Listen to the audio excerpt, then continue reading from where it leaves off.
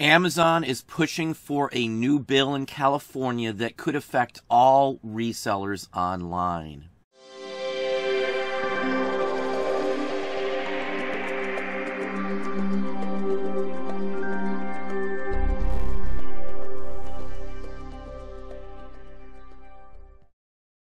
Hey, it's Don. Today I wanted to talk about a lawsuit and a new law that Amazon has added to and is pushing for that could drastically hurt other platforms such as eBay, Etsy, McCrary, Poshmark, Craigslist, pretty much any of the other sites besides Amazon. Let's hop over and look at some news articles right this minute that discusses these issues in clearer detail. So this one here is from CNBC. It doesn't matter the site. It's on many of them. I have another one from Business Insider that talks about the same thing. This is something Etsy had announced just the other day, a few days ago. Etsy CEO says Amazon is trying to wipe out its competitors by backing California Consumer Protection Bill.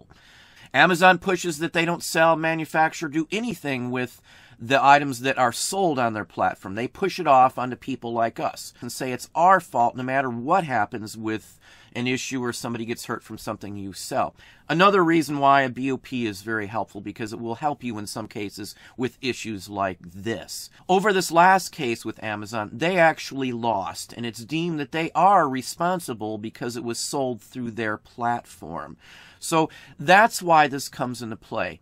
Now, there's a law in California called AB 3262, which is basically a basic consumer protection bill against online resellers, online marketplaces, and the whole works. That would be us, whether we're on a platform or not. It does affect any reseller that sells on those platforms. Now, up until now, most sites like eBay, Etsy, Craigslist, I'm sure McCrary, Poshmark, aren't considered a selling vendor like Amazon is, because a lot of the stuff is auction items or other aspects, handmade, things that aren't really in certain realms of it. So they've been exempt all of this time due to the model of their site. Now, this also exempted people that ran sites that only profited from advertisements.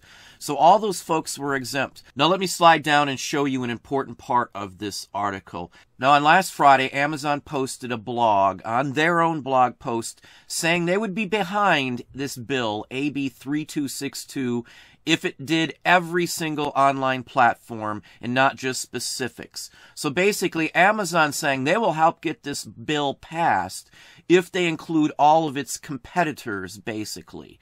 And then, mysteriously, the following Monday, the bill was altered right after Amazon's blog post to state and include every platform on the planet, basically. eBay is against this. They have petitioned against this. Etsy has petitioned against this, as well as many other online platforms from what I can see in the news articles that I have read. So this is something that will hurt eBay. This is something that will hurt Etsy. This is something that will hurt McCrary, Poshmark, any other platform that sells anything, including advertising from their platform site. So this is a broad-ranging new law that Amazon is going to be okay with as long as it hurts everybody else as well. That's the gist on what this is. Now, Etsy CEO has come out and made a statement about this. Amazon is taking bold steps to wipe out its competitors by promoting complex, hard to comply with legislation that only they can afford to absorb.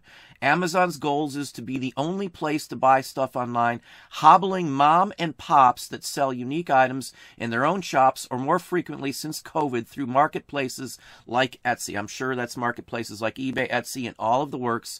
Small businesses struggling now more than ever will ultimately bear the brunt of the overbearing burdens of AB 3262.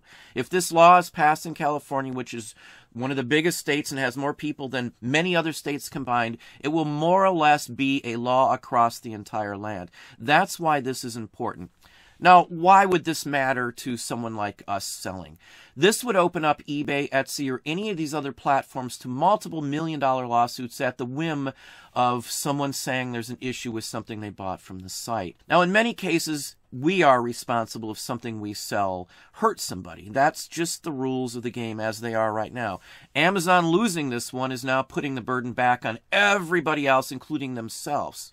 Now, Bezos made a statement also at the end of some of the conversations. He was in Congress just the other day speaking about some of these issues on counterfeits, on their marketplace in a hearing in July. Now, Jeff Bezos said Amazon thoroughly vets sellers on its marketplace and called for Congress to pass tougher laws targeting counterfeiters. Now, it doesn't say they are doing tough work to stop the counterfeiters. Now, you could probably go to Amazon right now and find a counterfeit good very readily. That would be my opinion on what I've seen in the past. There are tons of sellers that show up on there, many of them for other countries that Amazon fully lets onto the platform. So if they're vetting them, it's kind of hard to believe that that would be the case based on overseas sellers selling a lot of the counterfeit goods.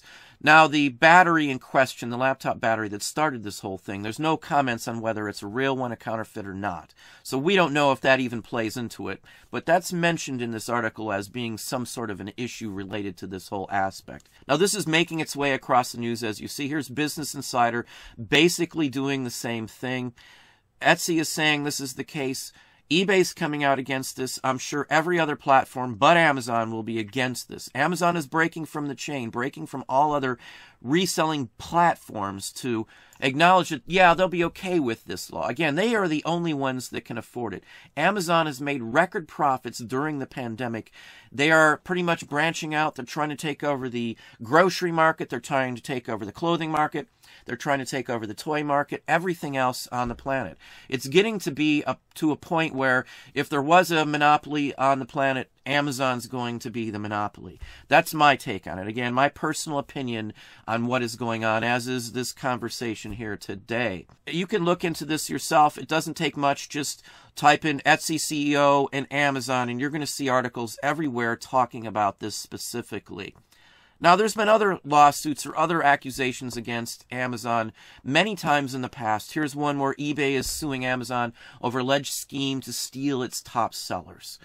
You know, it has been going on to some extent. I can't say Amazon has been orchestrating anything, but Amazon is doing things that do draw people to the platform, the ability to get more money for your items that you sell. The fee structure is different. It's much cheaper to sell, at least to initially get your items in front of people on Amazon than it is on most other platforms, just due to the individual cost per listing on other platforms. Now, Etsy has other issues with it as well, because Amazon did open a Homemade by Amazon. I have an account with that as well, trying to rival Etsy in general, trying to hit off any aspect of its competitors is what it appears to me at least, and to Etsy and other businesses such as eBay. Again, eBay has an issue with how, you know, Amazon has been doing some of its practices. Amazon does have a collectibles section, a vintage section, a used vintage item section in general, which we are ungated to sell on. So they do rival other platforms. If Amazon pretty much sells everything and puts up approval of laws that could hurt all of its competitors, that does seem to be a little suspicious in my book. Now, again, this came about because Amazon lost the legal battle. That's what seems to have brought this on over that battery. So in their minds, it seems to me that since they lost it, everybody else should have to suffer if they have to suffer over something related to their own site. That's my take on it. Now, you may be thinking, how is this really going to hurt us? Well, let's look back at some of the cases that have been going on in the past. In 2016, a child was strangulated from something bought on Etsy. Now, this parent, apparently, who bought it, gave it to the parent of the child who passed away over this. So, Amazon, Etsy, all these other platforms have basically a policy that says you can't hold them liable when you buy or do something. Problem with this case is that the mother of the child who passed away didn't buy this item and never acknowledged any acceptance of Etsy's policy. It was the other parent who bought it, the other person who bought it who gave it to this parent. So there's a iffiness to what's going on, who's liable. You know, it's really a up in the air case. This is just one example of a case like this. Why this comes down to possibly hurting us, this is going to cost Etsy millions of dollars, millions and millions of dollars potentially, or any other site when some of these lawsuits come on. Where do you think they're going to recoup that cost from? Now, most sites, smaller sites compared to Amazon, like Etsy, eBay, Poshmark, Mercari, will probably pass those on to us and increase fees to cover their losses. It could potentially cost all of these companies multi-million dollars every single year that their business is opened. It's just something that could happen. Lawsuits won't stop once they are available. Once somebody realizes that they can get a ton of money from suing a site for something they buy on there, I could see a groundswelling of a ton of new lawsuits against all of these platforms. And once that happens, they're going to want to recoup that massive amount of cost. They're not going to be able to spend billions of dollars buying back stocks just to inflate their own pocketbook. They're going to have to spend some of that money and set it aside to cover lawsuits, potential lawsuits. Now, this doesn't mean that they can't still sue the seller. It just means that now the platforms will be possibly liable for all this if this law passes. And as I said, it does appear that Amazon is okay with this, by what I personally read, in my opinion, as long as it does target all the other platforms as well. Now, Amazon is more unique than, say, eBay, because 40% of the items on Amazon are their own items, and that number keeps growing from what I see. 60% of items sold on Amazon are sold by people like us or other businesses that use it as a third-party platform. Now, obviously, this could hurt everybody else, but Amazon is so huge, they make so much money. Jeff Bezos is probably the richest man in the world because of the pandemic alone. So, you know, they can afford to do this any day of the week. It's no big deal for Amazon. But everybody else, it is a huge factor that could pretty much detrimentally hinder Etsy's growth or Poshmark's growth or McCrary's growth or many other platforms in general. Craigslist, if you sell on Craigslist, this will include Craigslist as well. So this is something that you really need to pay attention to. If you're in California, send something to your lawmakers to tell them that you're not okay with this. You don't agree with this. This could hurt everybody, in all honesty, who's not just an Amazon seller. Now, most people who are watching this video, or pretty much most reselling videos here on YouTube, mostly sell on eBay or Etsy or some of these other platforms. So pay attention to this. Follow this. This is seriously important. This could have detrimental impact on many people's businesses if some of these fees are now passed back along to us if this does pass.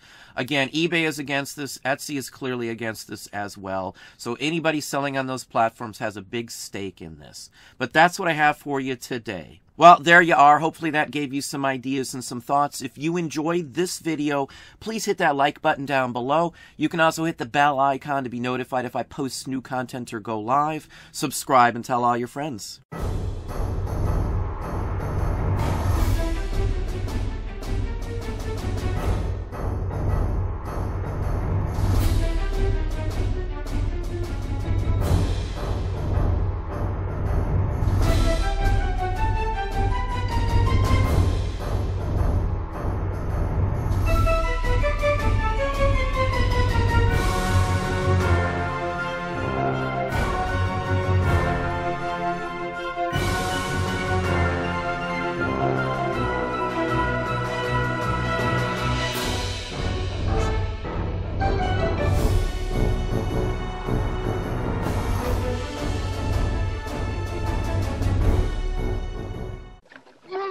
Rainbow Bright has a new cereal with fruit flavor and bright colors. Colors? Let's see. New Rainbow Bright brand cereal. Sweet fruity rainbows of bright color. A yummy part of this complete breakfast. That aisle? Mirko! A glue cloud. No match for Rainbow Bright. Oh, no! We're full of colors. Idiot! We hate color! No mirked out breakfast for us. Fruit flavor, colorful bites. Rainbow Bright.